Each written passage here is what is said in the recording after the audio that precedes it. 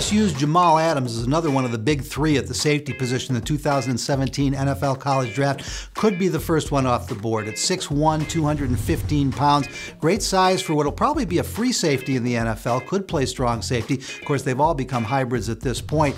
He is complete, as I said. Does it all. Plays the run, can cover, has great instincts, will be a pass rusher on the blitz. And Jamal Adams very productive at LSU. He probably is not as flashy as the other two big guys in the group, Hooker and Peppers, but he will never let you down. He's a solid character guy and a guy who can do everything you want in an NFL safety today. Again, excellent size, more than enough speed, very good athleticism. Jamal Adams, a top 10 pick in the 2017 NFL College Draft.